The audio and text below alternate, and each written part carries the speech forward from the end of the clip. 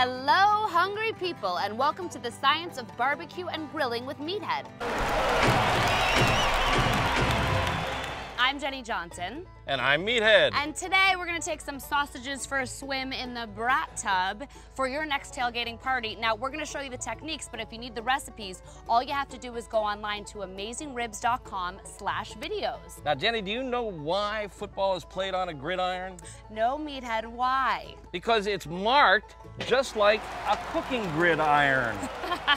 And the central object in a football game? Pigskin! So here I'm gonna dump in some of the regular blue bag Kingsford charcoal. And then I'm gonna take some crumpled up newspapers, put it under the chimney, light them,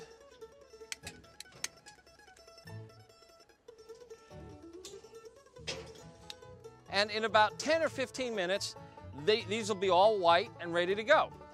All right, so for a video about different types of charcoal, the best ways to start your fire, and how to use wood for flavor, just go to amazingribs.com/videos. Today we're using the PK grill. I love it for tailgating because it's real lightweight, portable, it comes on a cart, and we're gonna set it up for 2-zone cooking. All right, so we have one for radiant heat, and then the second for a little less direct convection heat. That's correct. Indirect convection heat on one side, direct radiant heat on the other side. And we're ready to cook. So we're gonna take some cold brats and we're gonna simmer them for about 15 minutes in the beer. Okay, and great tailgating tip, freeze some water bottles. It keeps the brats cooler longer, and as it melts, you're able to use it to hydrate while you're drinking beer and then to clean up. Okay, well, I'm all geared up. Let's take a look and see how they're doing in there. Whoa, beautiful, beautiful. We've got brats ready to start grilling. Now, these have been simmering away for about 15 minutes and they're ready for the next step. Some people like to simmer them first, then grill them. Some people like to grill them first, then simmer them. Meathead likes to do both. So we're gonna take them out of here and put them over on the hot coals and grill them up. Get some nice color and flavor in that color. And then we're gonna make a sauce with the beer because we hate wasting beer. Yaha! All right, now for gloppy sauce. Okay, we got some hot sauce, some butter. That's okay, this is good. Woohoo!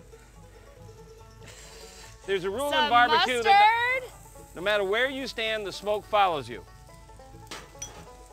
Barbecue sauce. Some barbecue sauce. Onion. Whoa! Okay, then we're gonna close this up and make ourselves a sloppy sauce. Woo! Is it almost time to eat? I hope so. Let's take a look. Oh yeah, these brats are done. Nice color. Okay, we're gonna now move them back into the brat tub. Into our gloppy sauce. And then we're gonna put it back, the whole shooting match over the hot direct fire and simmer it just a little more. Cook it down until it's really thick and gloppy, until it's a little thicker than this so that we can make a nice gloppy sandwich. And close the lid, and it'll tell us when it's ready.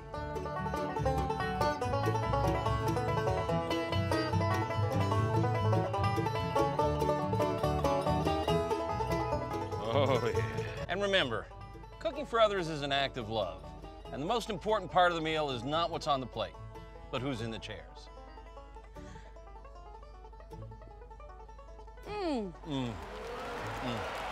Go Bears! Go Bats.